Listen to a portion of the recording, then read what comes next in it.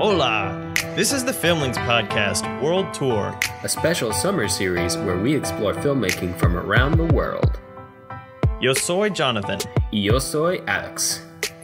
Y esta es la semana 28, México Macabro. Sí, señor. We are talking about Mexican filmmaking this week, and it, yet again, went someplace that I did not expect it to go. And that's been the funnest part about this series so far for me. And I'm speaking about how we accidentally created a theme week again.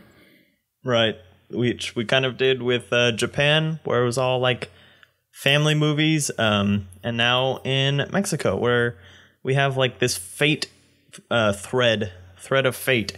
That's a classical Greek ideology, right? Yeah, the three fates. I'm specifically thinking about the Disney version of Hercules at the moment, but I'm sure that's in reference to something that actually was part of Greek mythology.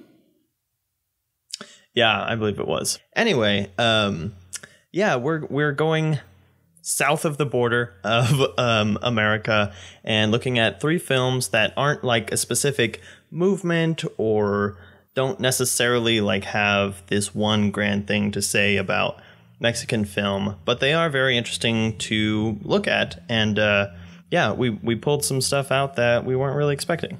Yeah, not at all. So the first film we're going to talk about this week is Macario from 1960. And it's by far the oldest film we're talking about this week, but it's super interesting. It was directed by Roberto Galvedon. Not a very well-known name these days, at least to many of us here.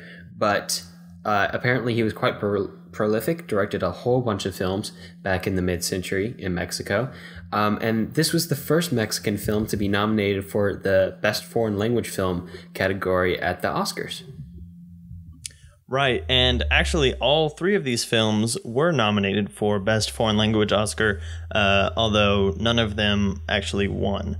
And our second one that we'll be talking about is 2000's Amores Perros by Alejandro Inarritu, who we have seen before on the podcast. He directed Birdman back in our Oscar bait episode. So, yeah, like I said, this was nominated for Best Foreign Language Oscar as well, but did not win. And this is Inarritu's first feature-length film, and it's kind of crazy deep for a first feature. Yeah, it's ambitious, to say the least. Right. And the final film we're going to be talking about today is Pan's Labyrinth from 2006. This one's super well-known, directed by Guillermo del Toro. And it was also nominated for the Best Foreign Language Film category in the Oscars. It won for cinematography, art direction, and makeup. Right. Pan's Labyrinth is quite famous. Del Toro is, kind of household name. He's been around the block, and this is his kind of magnum opus of creature and dark story films. Dark fantasy. Dark fantasy there. Or pale fantasy. That character's not in there that long. That was the most shocking bit for me, because he was the most identifiable part of the film for me before I watched it, and then I watched it and he's barely in there. Yeah, that's what I thought the first time I watched it a couple months ago too. But we'll get to that shortly. Right. So, Jonathan, do you want to break down Macario for us? Macario from 1960 is an interesting film in kind of the mass canon of the filmlings, because this film plays like a parable. So the film follows a poor man with a family in Mexico, but way back when like the Spanish were still in charge of Mexico. And he is very distraught because he has several children. I think he had 3 or 4 kids, and there's not enough for them all to eat. Were there 5? Okay, there were a bunch. That was the point, too, was that there was a bunch of kids. Right. He had a lot of kids, and there wasn't quite enough food, so he would often go hungry. And kind of his one wish was to have a turkey all to himself that he didn't have to share and he could eat alone in peace. And so his wife ends up getting mad at some rich people that she's working for and steals one of their turkeys and cooks it for him. And so he goes off into the woods to eat this turkey by himself. And along the way, he runs into the devil, God, and Death, and ends up sharing the turkey with Death. And Death, in return, gives him a jar, I don't know, a gourd, like a jug. It looks like a gourd, but it's essentially a jug of water with healing powers. Right. So Macario, our eponymous character, he takes the healing water back, and Death's little provision for this healing water is whenever he goes to use it on someone, if Death stands at the foot of the bed, he will appear to him when he's alone. If Death stands at the foot of the bed, then the person will live. If he stands at the head of the bed, then the person will die.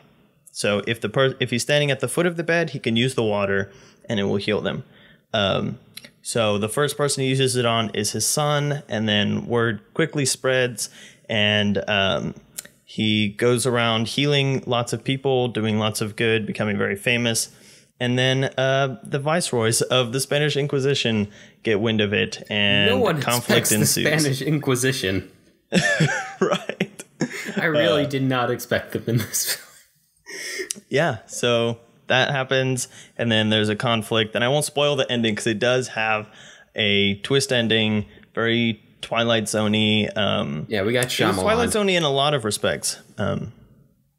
Yeah, it does. It does have that very Twilight Zone feel to it, where it's like a parable, and there's a grand lesson to be learned by the character.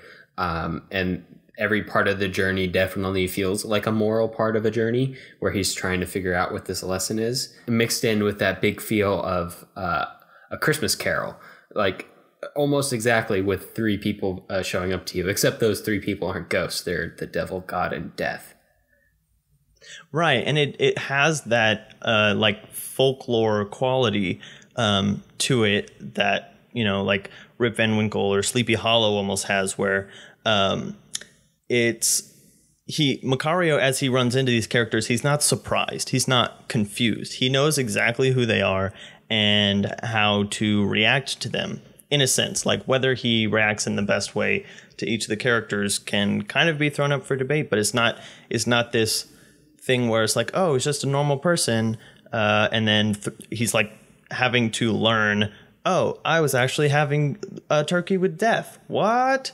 No, like he kind of just accepts it and knows who these people are as he goes along, which I thought was really interesting, because usually you get that stumbling block time period when a character runs into the unknown, the fantastical. Yeah, he trips on the threshold at the 30-minute mark. Yeah, and this movie keeps surprising you in ways like that, especially what you were talking about with Macario knowing who the characters are, in the way the plot progresses, with the way the characters interact with each other, with the surprise twist ending at the end, which we won't spoil while we're in the no spoilers section, and also just like the first 20 minutes of the film. I did not understand what the scope of this film was going to be in the first 20 minutes. Like, I thought it was just going to be about a guy who really wanted to eat a turkey. And that's what the entire film was going to be about. And then it pulled the rug out from under me and surprised me again. And that is a great sign of good storytelling and great entertainment and good filmmaking. Right. And especially since we've just a couple of weeks ago come off of other films from Europe, like Bicycle Thieves, which, you know, the Italian neorealists could have taken a premise like, this poor man just wants to eat a turkey and run with it for a whole film, and kind of built their moral themes off of that. And this does feel very Bicycle Thieves-esque, going back to that, either coming from Citizen Kane or Bicycle Thieves. This one definitely is in the vein of Bicycle Thieves, but it takes it in a more fantastical direction and expounds its themes in a, you know, less physical and real sense. Yeah. And we also, I will say, we picked a very a very Mexican movie for our World Tour Mexico week, because it's about the Day of the Dead, and there it's just filled up with all of the images from Mexican culture that you would expect to see, like sombreros and all the Day of the Dead skulls everywhere. And a fairly long sequence in the middle that acts as a montage of Macario going through and doing all of his healing in the town, which is accompanied by a mariachi song that explains that how great Macario is and how much good he's doing for the town and stuff like that. And it's just describing it in the same way to the ways that we saw in Bahubali, where some of the music would literally describe the scene that's taking place as we're transitioning from one scene to another, or elapsing time. I thought that was really interesting, because putting it in a mariachi is like, that's kind of thing that would be done as like a parody nowadays, but that was a legitimate technique. Yeah, it was really fun to see. And the thing that was going through my head when I saw that was it reminded me of a Western film, partly because Mexico is such a popular setting for so many Western films made in the US. But it also because it reminded me of some of those songs you would occasionally hear in older Western films that were literally just singing about the legend that we were watching on screen as it unfolded. Yeah. And like singing Django. the praises. Yeah. And singing the praises of the lead character, or telling the dangers of the lead character. Almost like the chorus of a play or something like that. Am I using chorus correctly? Is that what a chorus does? Or is the chorus addresses the audience, usually, a group of people, 3 or 5 or whatever, and they will kind of guide us through the story. So I think that does apply. And if you want to kind of attach chorus to the idea of a mariachi band, there's a film called Rango, which is an animated film starring Johnny Depp, which literally has a chorus of little desert owls that are a mariachi band, but they are the chorus also. There are 3 of them, and they like at each scene transition will pop in and say, okay, so this is what's going on, and soon Rango will be dead. But he keeps like getting through all these things. But it's used to comedic effect there, but that was kind of that's what this reminded me of, because as I said, that's kind of a parody on this mariachi song, but here it's still being used as the literal technique. Yeah, it's closer to the origins of the technique before people are riffing on that technique for comedic effect, which is the fate of all techniques, really. And then it'll come back in vogue, and then it'll swing back to being funny to use, and then it'll come back in vogue. And eventually we all die. And if that's not the message of Macario, I don't know what is. Or this whole week, because as we've titled this episode, Macabre Mexico, it was, again, very sad. Not quite as sad as Japan, but not a lot of happy endings, or at least not straightforwardly happy endings. Yeah, Japan was the kind of death that hits close to home, because we were talking about all these very realistic family-based films that were highly relatable. And then this week we talk about these very fantastical big movies that are, Amores Perros, I guess, is meant to be relatable to a certain extent, but it is definitely large. So when people die, it feels like a character dying in a tale rather than like your mom dying. Right. Which isn't bad. It's just different. Yeah, it's a different kind of conflict. And the other thing that we should kind of touch on with Macario is the way that it is kind of, clearly it's a fantastical story, but the storytelling itself can be very fantastical. And I'll go ahead and throw the word expressionist out there, which we're going to talk about very soon. But this definitely is coming from a tradition of, German expressionism and some kind of fantasy elements. There's lots of smoke happening. There's some built up sets that are very specifically designed and feel big, but still also feel like sets, if that makes sense. Yeah. And in fact, there's this really weird, wacky scene somewhere between German Expressionism and Louis Buñuel style surrealism, like early surrealism from Buñuel and Dali, where Macario is dreaming of what else? Eating a turkey. And there's a bunch of like puppet figures, like done up like Day of the Dead type figures, and they're like fighting over the turkey and eating turkey and singing and dancing and stuff. And it's very odd. It would in no way be considered, I think, traditional filmmaking. It definitely derives its sense of style from some of those more out there movements like expressionism and like surrealism. Yeah, and it's one of those interesting things to me because, you know, the idea of a story or a play within a play and some, I mean, goes back at least to Shakespeare, probably well before, you know, with Hamlet. There's probably some Greek play floating out there with a play within it. Right. I mean, but kind of most famously is Hamlet's, the play's The Thing to Catch the Conscience of the King, where he puts on the play of the murderous uncle for his uncle and stuff like that. But when that technique is used, it's often kind of boiled way down into a melodrama or a very easy to recognize pieces. So we have a bunch of skeletons sitting at a table with lots of food. Okay, those are the rich people. We have a bunch of other skeletons behind bars.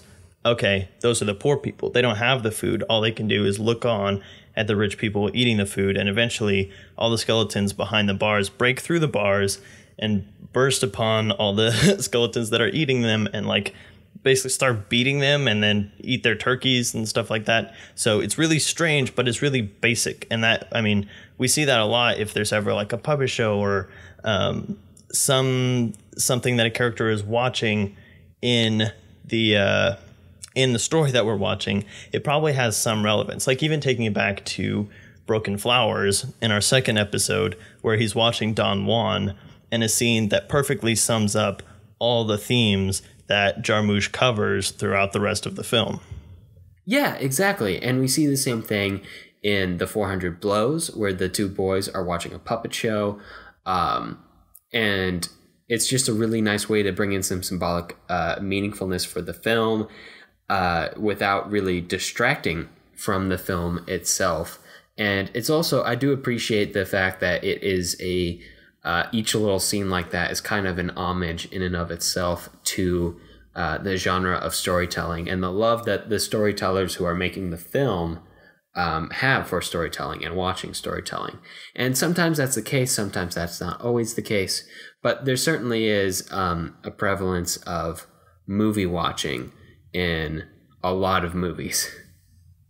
Yeah, and I think, I mean, as we've been talking about, like beyond movie watching, but like any kind of story watching within a story, basically, I bring this up to say, if you see that happening, you kind of have to do a click in your brain and say, okay, I have to watch what they're watching in view of the larger story that I'm watching. Because oftentimes you can kind of predict where the story is going by taking in the things that are being presented. They're used for foreshadowing very often.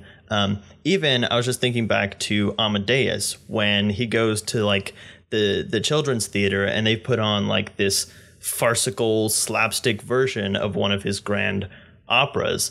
And it kind of reflects the farcical nature that is himself, where on one hand, he has created these great and eloquent masterpieces, and on the other hand, he is this bumbling drunkard womanizer of a man, and he's kind of a farce of himself. So just anytime you see something like that, you kind of have to take a step back and just start thinking, okay, what do these basic images that I'm seeing have to do with the larger narrative that I'm experiencing?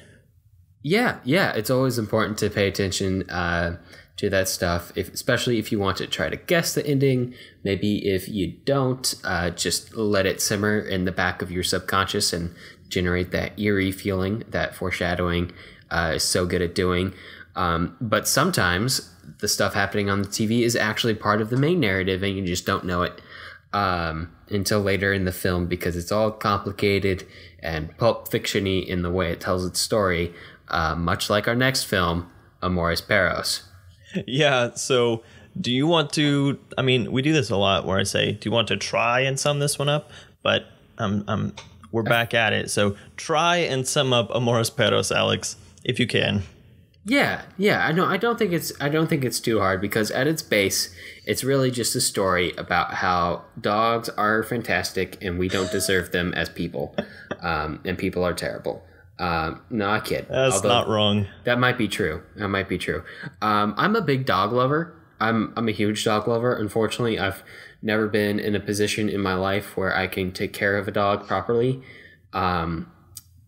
Hopefully soon, but just keep that in the back of your mind. Keep that in your back pocket as you listen to our discussion on Amores Perros, because it was a big part of the film. And a quick translation of Amores Perros, it roughly means, or it doesn't roughly mean, it means loves a bitch, which is definitely a central theme. But perro also means dog, or it can mean dog, or my Spanish isn't great, but that's what I've been told. And it certainly makes sense with the theme of the film, which definitely deals with the loyalty of people and dogs and how that loyalty interacts with the love that people have for each other and for dogs. The dogs in their life specifically, not dogs as a species, but they are used as a very handy and a very prominent reflection of how the humans in the film act and the way these dogs act. And there's a very significant dog in each of the three stories that are told over the course of the film that reflect back onto the main character of that film. But like I just mentioned, this story is told in three parts that are more or less concurrent, but told one after the other with bits of the other ones thrown into each as we move along. And like I said a second ago, it's very Pulp Fiction-y in that way that the narrative is kind of cut up so you're not getting it in a precise order. And that can make it maybe kind of hard to follow, but at the same time really fun as you watch and you see these characters morph from mysteries to deep and complex and real on screen. And specifically, the three stories we're going to talk about that happen in Amores Perros are: one, the story of the younger brother of a family who is an adult and wants to run away with his older brother's wife and their kid and their soon-to-be second kid who the wife is pregnant with. And to do that, he takes his family's dog to dogfighting rings, and he fights him for money because apparently his dog is really, really good. And at the same time, he's trying to convince his sister-in-law to run away with him, and you can imagine that being complex real fast.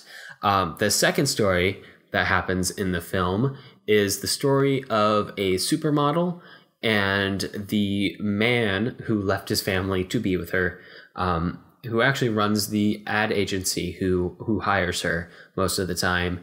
Her dog gets lost beneath the floorboards of their new apartment, and a lot of shenanigans ensue. And we'll get to the specifics here in a minute, but that's pretty much the basic setup. Other than that, she was injured in a crash, the same car crash that injured people at the end of the first story, but I won't tell you which people because I don't want to spoil it. See, this is complicated. This is a complicated movie. We're treading lightly. Yeah, stay with me here. I'm trying not to spoil anything. I'm trying to keep it interesting, but I'm trying also to set it up enough so what we're about to say afterwards makes sense. And the final story we talk about is the story of a very old, not really homeless, but it's kind of pseudo homeless man. He's like squatting in a very old, like abandoned apartment that his cop friend lent him.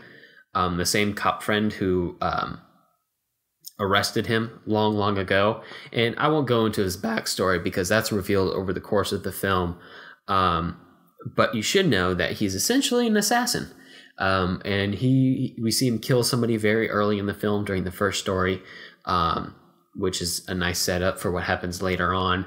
And his backstory comes into conflict with quote, the one last job that he's going to pull off that he's been hired to do.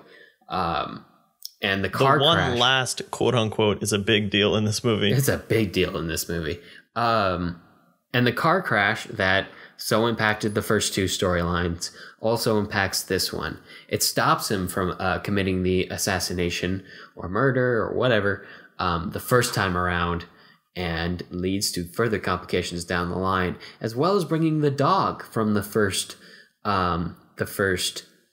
story segment into his life towards the end of the film, which is a nice end cap, I think. Well, and also it brings complications. Kofi. Yeah, good for Kofi. He's not dead. But yes, it's very complicated. It's hard to follow when you talk about it afterwards, but it leaves you with this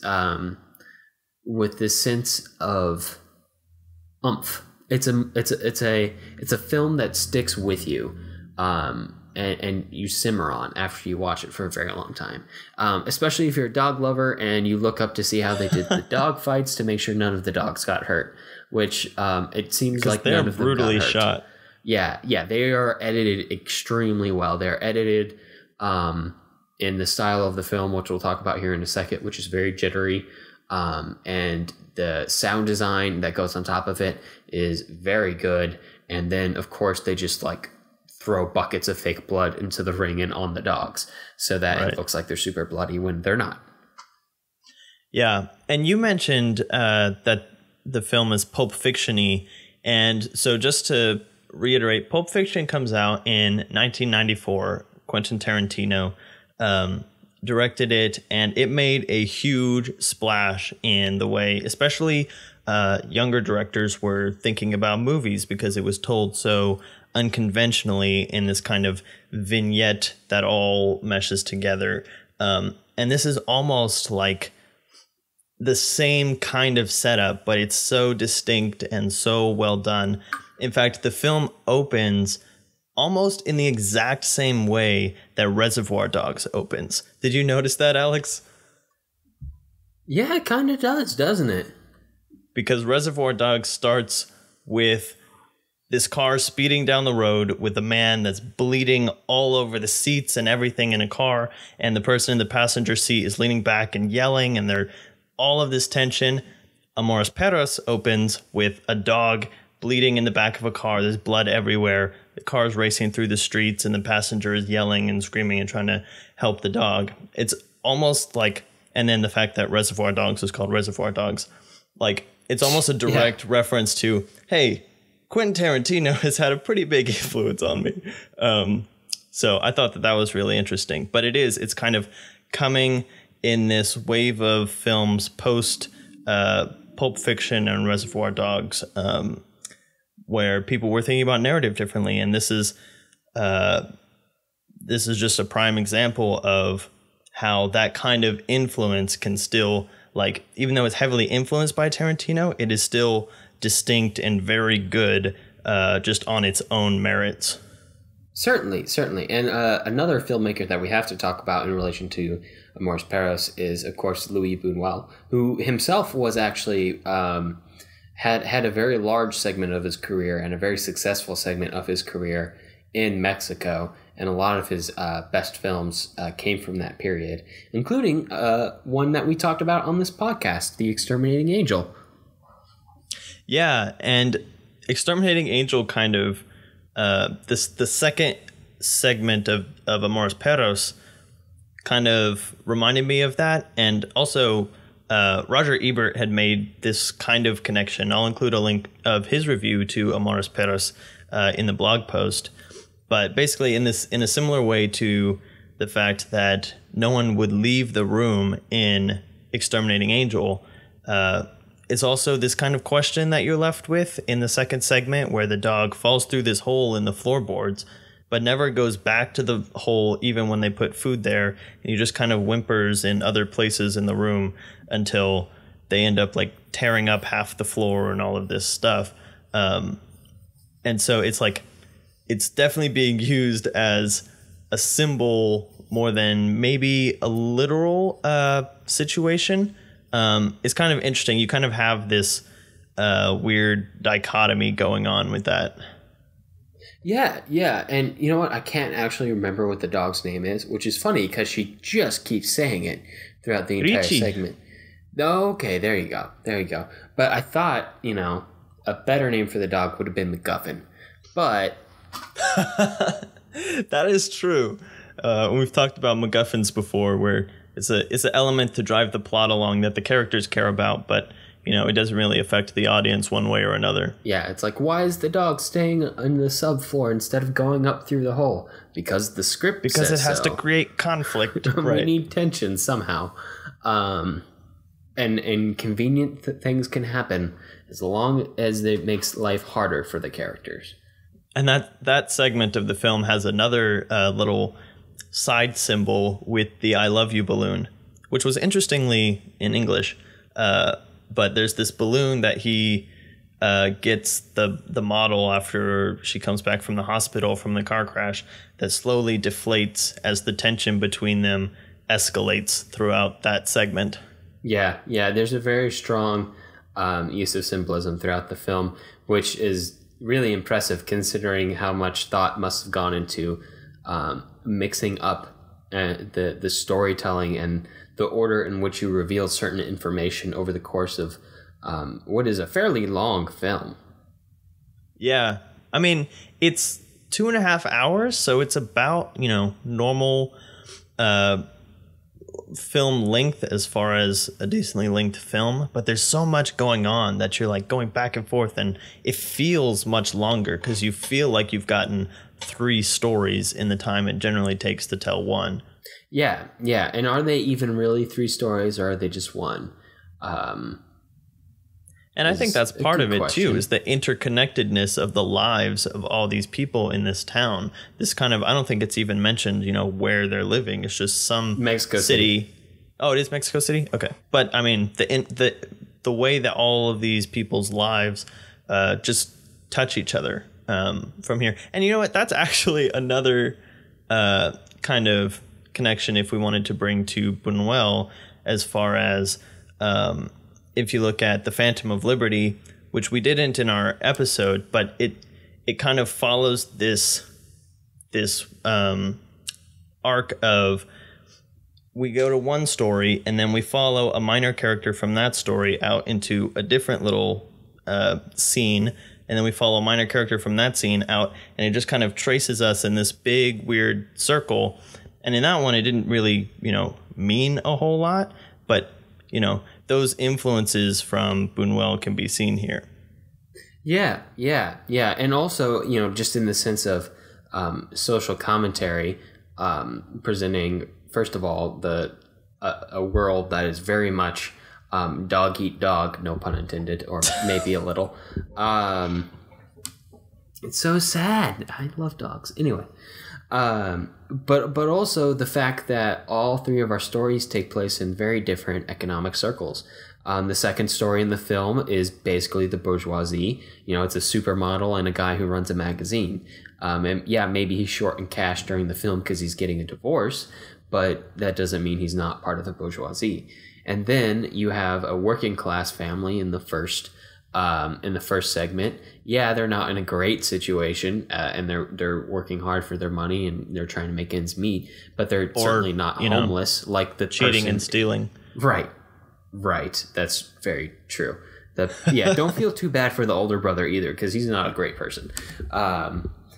Like I said before, this isn't a movie about great people. It's about bad people being mean to dogs and each other, I guess, but mostly to dogs. Wow. I hope nobody thinks that like I'm really just getting up on my high horse about being a dog lover here. Like, I'm not actually misinterpreting how this film works. I just want to say that too. But yes, I do love dogs, and I will make a big deal out of it. But yeah, even our third story takes place as a homeless guy who seems pretty much homeless by choice towards the end. He's like on this self-flagellation, self-punishment kick where he's like, I have screwed up so much stuff. I don't deserve to be part of society. I will live with the dogs. Literally, he lives with a bunch of dogs. Because he's offered money and he refuses it. And when he does have money, he gives it away to, I mean, that's part of his backstory. But again, yeah, it's like you're saying, that's an intentional choice. Yeah, yeah. And I feel like we should also talk about the cinematography of this film, because if the storytelling doesn't lend itself to being slightly disorienting and mesmerizing, well, the cinematography definitely lends itself to being disorienting, which is perfect for the gritty, ground level, intense, personal, intimate stories that are being told. But it's definitely a far cry from what you see in Macario or Pan's Labyrinth. Yeah, and it's interesting because we've seen cinematography similar to this before. So basically, I would characterize it as very close. It's a lot of very close-up shots, handheld. Very handheld, yeah. But we've seen that like in Upstream Color, in Breathless, in Nobody Knows. But this one felt, maybe it was just like because there was more energy and movement in the handheld aspects. But I don't know. It feels like you're like in there, like you're in these characters' faces, and it just leaves you on edge the whole time. Yeah, it can get it feels really, so really close, uncomfortable when you're really up in these close-ups on people's faces, where you can see like the other character's reflection in their eyes. Because you're so close, and with people that you would not want to be that close with, because you know a lot of these characters are very volatile, and it's like he's putting you right up close to them, and it just makes you very uncomfortable the whole time, like you were saying. Yeah, and that was definitely the part of it. And you're right, it feels like the cameraman drank like 10 cups of coffee and then was like, let me hold the camera still now. But it was intentional. It definitely was. And not works. Even like in the way that if you think about the Jason Bourne movies, those are close and kind of shaky, but more in like a voyeuristic way, where there are a lot of long lenses and stuff that looks like you're looking through a telescope at people.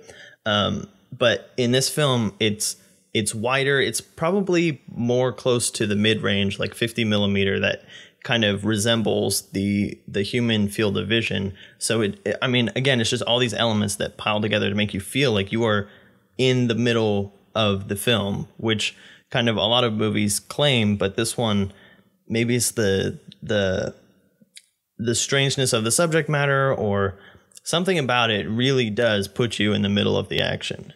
Yeah, and you can, you know what?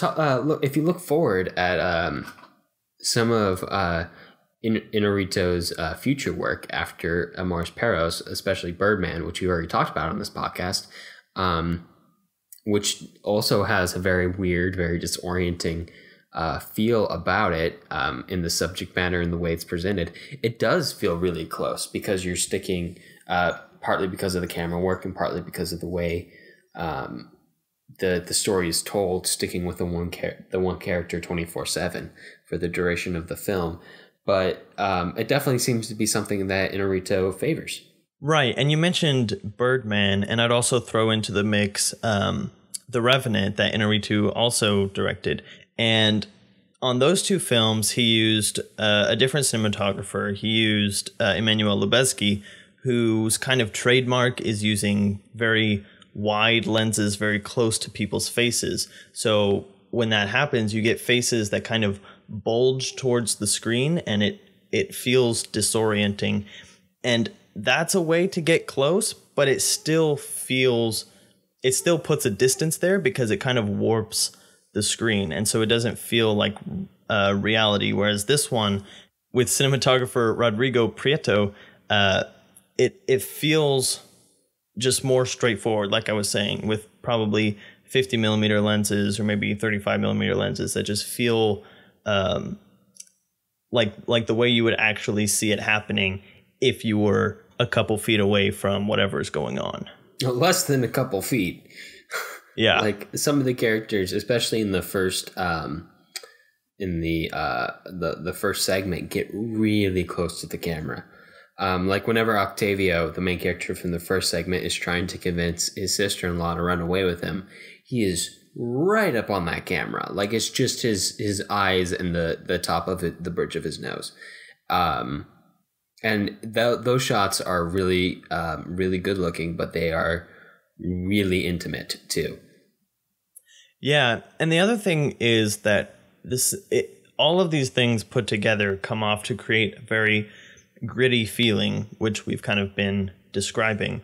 And it's not a film that, just in its entirety, I would describe as a beautiful film. There are ways to shoot grittiness in a kind of beautiful and aesthetically pleasing way. Think of some of the Christopher Nolan films like the Dark Knight trilogy. But this one doesn't come off that way. And it's interesting because Rodrigo Prieto has gone on to create a lot of really well-known films that are incredibly beautifully shot. So you think The Wolf of Wall Street and Argo or Silence recently in Passengers that have a very different feel. And it's interesting, we haven't talked a lot about cinematographers on the podcast yet, except for maybe Kaminsky, and I don't remember if we mentioned Lubezki specifically in Birdman. I assume we did. But this is kind of a cool way to see Prieto, his growth from this very early film to some of these big films that everyone is kind of familiar with at this point.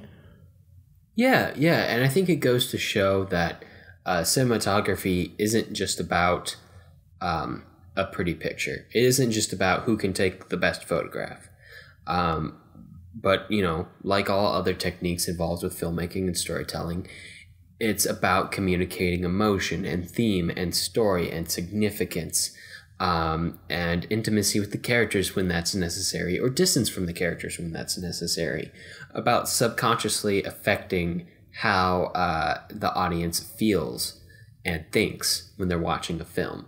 And that's really the use of all the technical techniques that come together to create really good films. And the most obvious one that everyone thinks of right off the bat is music, is score, because that's the one that's most affecting. I mean, music in and of itself can make you feel really strongly. It's so closely connected to emotion. But cinematography too is not just about creating something pretty. It's about conveying that emotion. And in the case of Amores Perros, it definitely communicates that. It communicates the right tone. It communicates the right closeness to certain characters and the right distance from others. For instance, Octavio is always shown in a very close, very intimate setting, or at least often shown that way to the camera, whereas his brother, who is more or less his antagonist in the first segment, along with one other guy, is kept at a distance mostly. He doesn't get too close to the camera. He remains far away. And decisions like that can affect the interpretation of a film by an audience.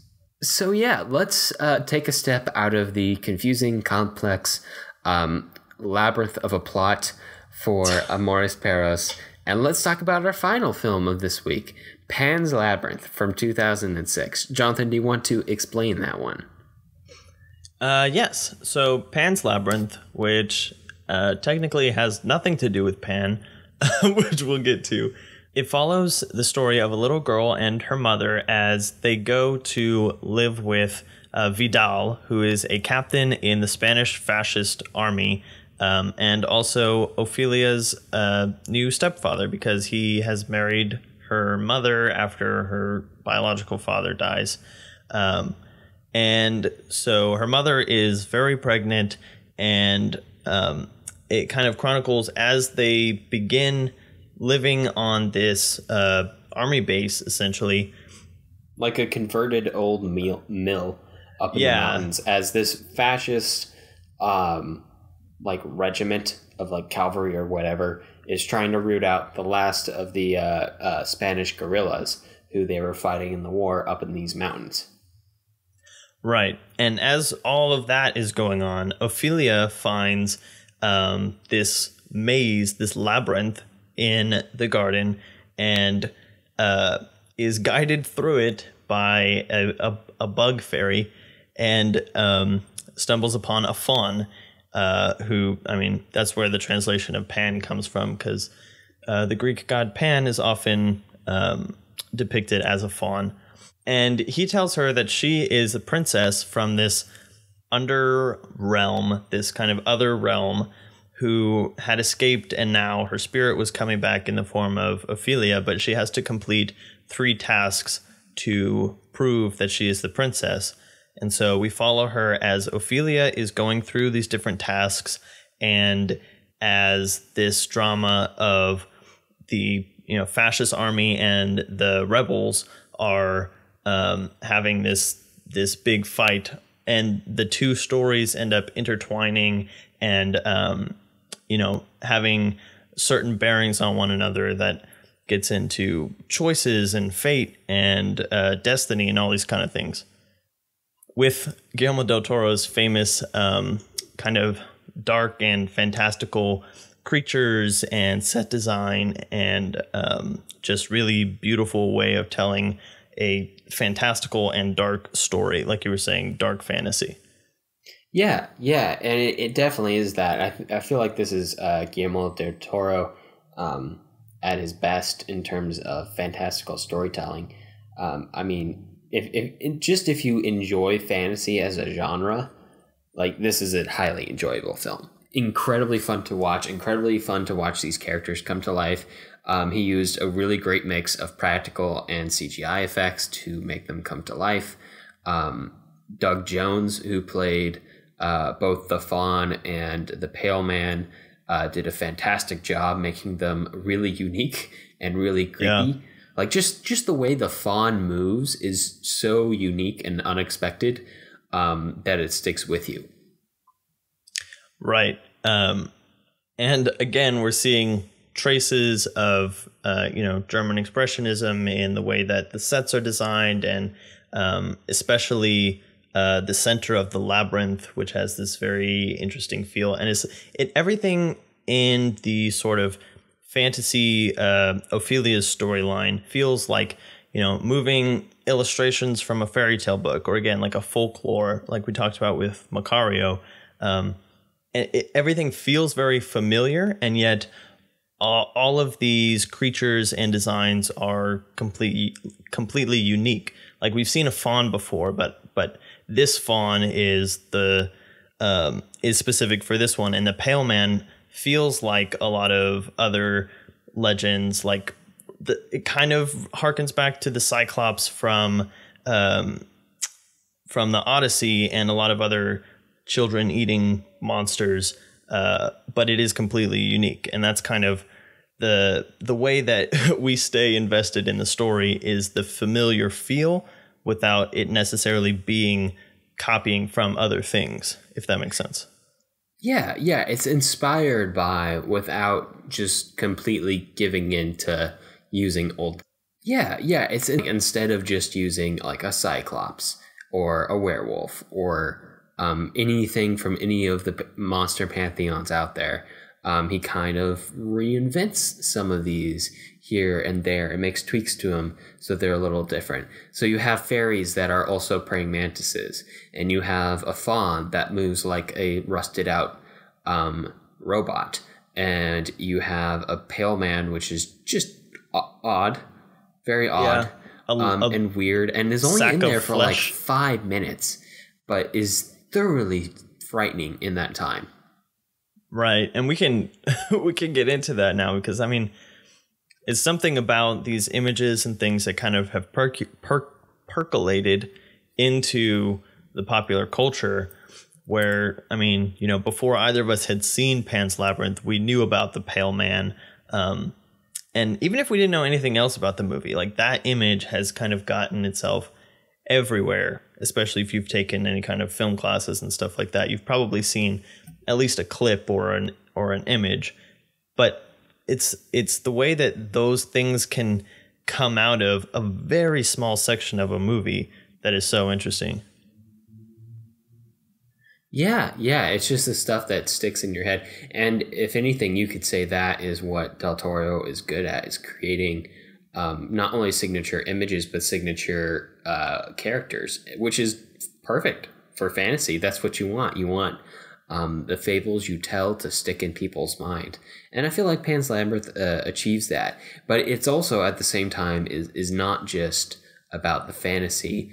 In fact, you could really just interpret the film on one side, that all of the fantasy is completely made up. It just exists within Ophelia's head, and it's her escape from the other plot line, which is the war plot line. Because this is also definitely a war film, and it has those deep, dark moments.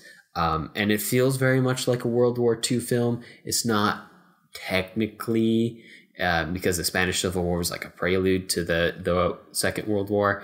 But it is like fascists and that ideology, and the thought that you should obey a command for the sake of obeying a command percolates not only through the war realm of the story, but also the fantasy realm of the story. And that's one of the big themes in the movie, is this idea of obedience, coming both from the servants to the fascists, who are actually kind of undercover rebels, and Ophelia's the servants, obedience, not the fascists. Right. And then on the other side, Ophelia basically taking commands from the Faun, even though, I mean, it's kind of her choice to take on the quests anyway. But you have that going back and forth, because each quest comes with its set of rules, and whether or not she follows those by the book or not.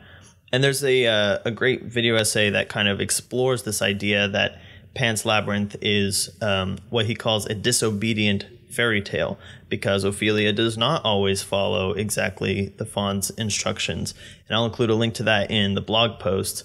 But it goes into that, and it also talks about how even though these two storylines are going parallel, the film kind of gives signals that doesn't make it easy to say, okay, the whole fairy storyline is just in Ophelia's imagination, or okay, the fairy tale storyline is actually happening. It kind of goes back and forth and gives evidence on both sides of if it's actually real or if it's not.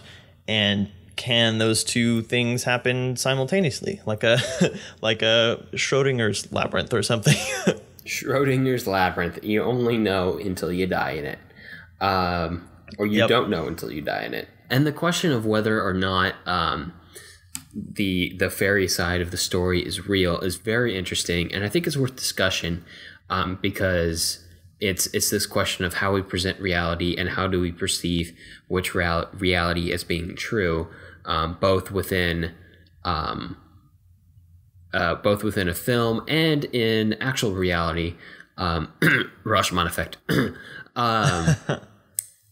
But I also don't think it's uber important to the question, to the enjoyment of this film or to the enjoyment of its meaning, because the ambiguity there is certainly, I feel, intentional, because it helps blend together the two storylines and helps hammer home the theme, which, like we talked about before, has a lot to do with standing up to fascism or fascist rules, or something along those lines. In fact, there's a quote by Guillermo del Toro. He was talking about this film. I always think of that beautiful quote by Kierkegaard that says the tyrant's reign ends with his death, but the martyr's reign starts with his death. I think that is the essence of this movie. It's about living forever by choosing how you die. Which is great. There's a lot of choice about how you die over the course of the film. And, you know, I'm just going to draw a line in the sand and say we're hopping on over it, and we're in the spoiler section of this podcast now. So this last little bit of the Pan's Labyrinth section will include spoilers, because it's important to say that almost everybody in this film dies, except for a few of the Spanish guerrillas and the maid who is a servant girl who is secretly working for the Spanish guerrillas, and Ophelia's little brother. And the two I think the antagonist and the protagonist of the film, on one hand, you have Ophelia being the protagonist, and on the other hand, you have Captain Vidal as the antagonist, and they both die at the end of the movie. And they both have a certain choice about how they die. And one is, in effect, the martyr, and one is, in effect, the tyrant. And how they go out says a lot about them. Right. And those aren't those two deaths happen at the very end of the film. But there are others throughout the film, like a couple of the rebels are captured and tortured, and the doctor who is helping them ends up dying because he won't obey. And those are really poignant moments where they take a firm stand against the tyrant, and they pay for it. And the moment when the doctor dies and he just keeps walking towards the camera for several steps after he's been shot is one of those deaths that really sticks with you, because, to his last breath, he was distancing himself from that kind of tyranny and that kind of fascism. And that's one of the things we haven't talked a lot about, the fascist side of the story, if you will, as opposed to Ophelia's side. But that side is very brutal. Like Vidal, everything we see of him, or I should say Guillermo del Toro doesn't avert the camera when terrible things are happening. When people are being shot in the head, he's holding on it. When someone's, when things are very gory are happening, he's showing it to us because that's the brutality of war.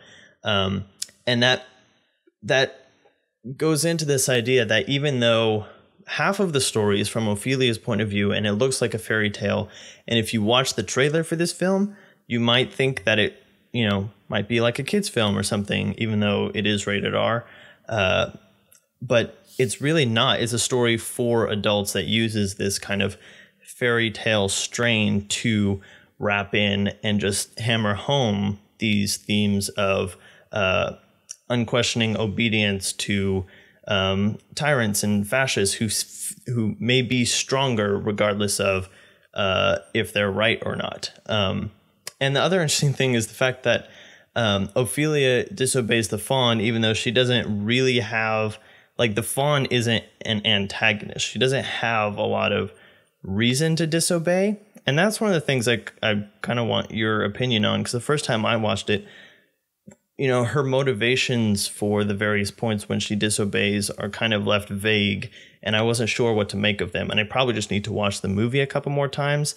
But I thought that was interesting because the motivations for disobeying are so clear cut on the other side of the story.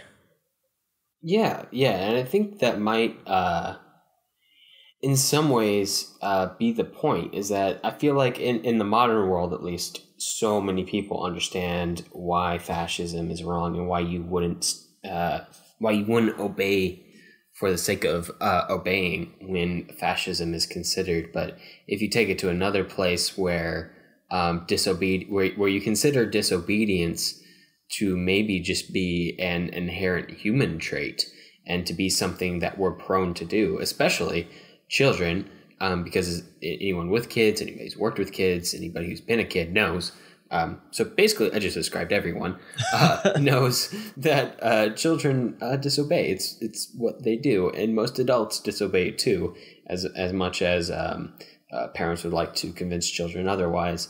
And that maybe that disobedience isn't an entirely bad thing, and maybe it doesn't always deserve to be punished. Because I will say the grape thing, even though I get it now in retrospect, the grape thing, the part where Ophelia eats the grape and awakens the pale man and has to escape him after that, is incredibly frustrating, because there was no reason. There didn't seem to be a reason to eat the grape at all. But she did it anyway, and then she survived. And then later on, when the faun asks for a prick of her brother's blood, that that seems, I don't know. It's weird. It feels like just a prick of blood shouldn't be a big deal, but also like at that point I wouldn't trust the fawn either. So it makes more sense. And then it's all revealed that it was all just a big elaborate test, even more elaborate than the explicit elaborate test that was involved. So she was supposed to be disobeying when she refused to hand over her brother. So maybe she was supposed to be disobeying when she ate the grape too. Who knows? It's all left in this very mysterious state. But I would say even if her motivations aren't super clear cut, the fact that she disobeys along at the same time that the servants who are spying against the fascists and the guerrillas up in the mountains refuse to surrender ties together the theme and the significance of the disobedience in the film a lot better. Yeah, and just to backtrack for a second, when you mention her disobedience of Pan wanting to take the prick of blood, I kind of have to wonder, if that is even how the last test would have happened had she obeyed the fairy and put the key in the right door in the Pale Man's Cavern, because we don't know what item was in there. I almost feel like those three choices kind of determine the ending, and since she picked the one with the knife in it, that's how it ended up. I don't know, it just raises all these questions. Every kind of choice in this movie raises a whole host of questions of, what would have happened if it had gone this way, or what would have happened if she had made a different choice. And that's that is the running theme of the film, and I think it presents it in such a way that you can't have a definite answer. You can only pull kind of the generalities out of it. You can't say specifically, oh yeah, she was supposed to do this, or she wasn't supposed to do this, or this choice is the only way that would have led to this, or whatever. It's so, again, complicated and just ambiguous at some points that it leaves a lot of room for discussion, like we're doing right now. Yeah, and that ambiguity certainly lends itself to the longevity of the film and the longevity of it in popular culture and with audiences, and it sticking around in brains, as well as the symbolism and the imagery that Guillermo del Toro can cook up. That all those questions raised by the film stick with you, and that is what makes a film like Pan's Labyrinth stick around for at least 11 years so far, and we'll see how long it goes. It was a very successful film, and I bet one day after Del Toro is gone, someone's going to try to remake it, and we'll see how that goes. I often have that dread thought that somebody's going to try to remake something. And maybe before Del Toro is gone. I mean, there are a lot of things being remade while the original maker is still around that do not need to be remade. Anyway, let's talk about overall notes. And first and foremost, let's talk about the idea of fate.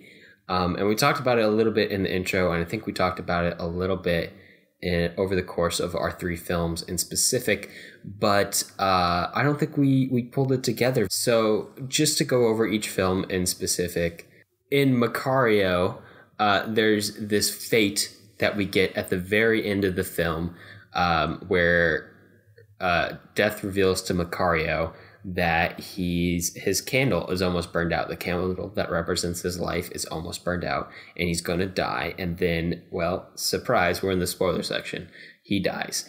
And we go way back to the early part of the film where he was sharing his turkey with Death, like 25 minutes into the film, 30 minutes into the film, and his wife finds him dead there.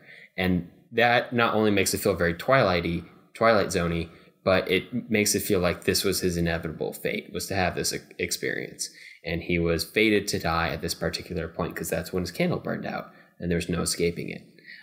In Amores Perros, the idea of fate comes through when we look at the intertwining of the three of the three storylines, and how these characters were almost required, almost bound to interact with each other. And after interacting with each other, they changed their outlook on life moving forward. And then finally, in Pan's Labyrinth, I feel like that the fate is pretty obvious. She is fated to be the princess, as well as the Captain Vidal's idea that he will die at the same time his father died. And his father left him a watch that is broken and turned to the time when he died on a battlefield. And he's obsessed with dying at that time eventually. Yeah, or at least, carrying on the idea of telling his son what time he died or whatever. But also Pan's Labyrinth brings in this idea that, your choices determine your fate, but then kind of undermines it. So it's, again, Pan's Labyrinth is so complicated in its thematic implications. Yeah, and we didn't talk about it too much this week because our intention wasn't to create a fate theme. We just kind of did. Right. Yeah, but it's very interesting look at all of these films, and we're not this week pulling out, we're not looking at a specific movement like we did in Italy or France, and we're not really getting this big sense of, what Mexican film is like we did with India, whether that was accurate or not. But we are seeing a lot of very good filmmakers, and the interesting thing to me is that a lot of these filmmakers have kind of that start in Mexico kind of move into the Hollywood realm. And, two of the three directors that we're talking about this week are very big in Hollywood right now, with Inarritu doing Birdman and The Revenant, and, his cinematographer shooting films like Passengers and Silence. And Guillermo del Toro, who is still making a lot of things as far as Pacific Rim and Crimson Peak. And he will be directing the upcoming Disney live-action Pinocchio. And then there are others that we didn't talk about this week who have come from Mexico, like Alfonso Cuarón and Emmanuel Lubezki, who get their start in Mexico and come. And actually, I tend to get Inarritu and Alfonso Cuarón mixed up in my brain because they've both worked with Emmanuel Lubezki, and several of the actors from Amores Perros have were in Alfonso Cuarón's first feature film, which is Y Tu Mama Tambien. And so they share a lot of this, they kind of run in the same circles in a lot of ways, but they've both made extremely good careers for themselves. And we're seeing a lot of good directors come from Mexico, and, directors who have had good careers in Mexico, regardless if they're from there or not, like Robert Rodriguez and Louis Buñuel, like we've talked about. So it's an interesting thing to look at, not the most discussed country as far as film, but it definitely has its place at the table. Yeah, it definitely... unlike India, it revolves in that Western world of cinema, regardless of language. And since it's so darn close to the U.S. and L.A. in particular, it's not a huge shock that so many really talented filmmakers from Mexico end up working in Hollywood too. And we also talked about expressionism once or twice today. And my personal favorite from the week was in Pan's Labyrinth, at the very end scene where we see Ophelia's soul return to the underrealm and reunite with her mother and her father, the queen and king. And they are just sitting in this ridiculous throne room, just way over the top. And they're sitting on these really, really tall thrones, like 30 feet tall, but it like weirdly futuristic, almost like IKEA style thrones. It's odd. It's grand and it's over the top, but it emphasizes their status and the grandness of this accomplishment that Ophelia's soul has made it to this realm in this status. And that is very expressionistic because guess who also likes really tall chairs? Expressionism. And they also use them to do a very, very similar thing with exaggerated sets. And I don't want to get too much into it this week because we're talking about Mexico, but it's there and it's definitely very interesting to look at. Right. And the other expressionist point that we mentioned today is, which I couldn't talk about before, but at the very end of Macario, when death is taking him through this room full of candles, which signify each person's life, but they're in this big cave, this very dark and, has a lot of shadow play going on, and it's very expressionistic. So now that we've teased our expressionism discussion, to learn more about it, you'll have to tune in next week. And Alex, tell us what films we'll be talking about next week. That's right, Jonathan. The next stop on the world tour is Germany. And we're going old school. I mean, really old school, like the oldest films we've ever talked about on this podcast. The first of which is The Cabinet of Dr. Caligari from 1920. The next film is Nosferatu from 1922, aka Dracula. And the third and final film we're going to talk about next week is Metropolis from 1927. Yeah, so Metropolis can be found on Netflix, and the other two, I mean, these films are so old that they're public domain, and you can find many copies of them on YouTube and archive.org, and I'll include some links to them in the blog post this week and also on our Twitter account at the Filmlings. Right, and both The Cabinet of Dr. Caligari and Nosferatu are streaming currently on Amazon Prime as well, if you want to check them out. I would not worry too much if you're going to go watch them about whether or not it's tinted or not, and whether or not it has this kind of music or that kind of music. Although I swear if you watch the heavy metal version of Metropolis, we will ban you from the podcast. Not that I have anything against heavy metal. I have things against heavy metal Metropolis. But that'll be part of the discussion next week. It'll be a very interesting one and a very different one than we're used to here on the Filmlings, with some very interesting and unique films that have had a wide range of impact on the film industry and the art of cinema in general. Yeah, and these are our first, and it'll be a whole week of silent films.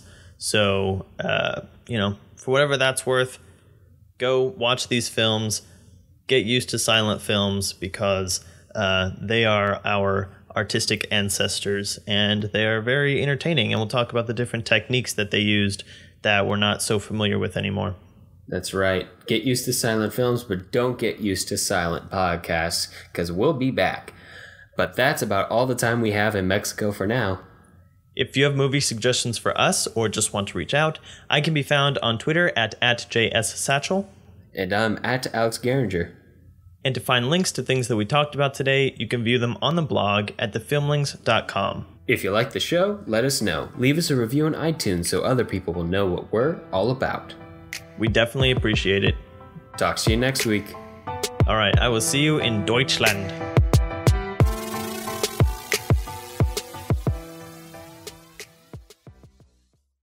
So, oh gosh, I can't believe I'm about to say this. But diapers commercials are classy baby nudity.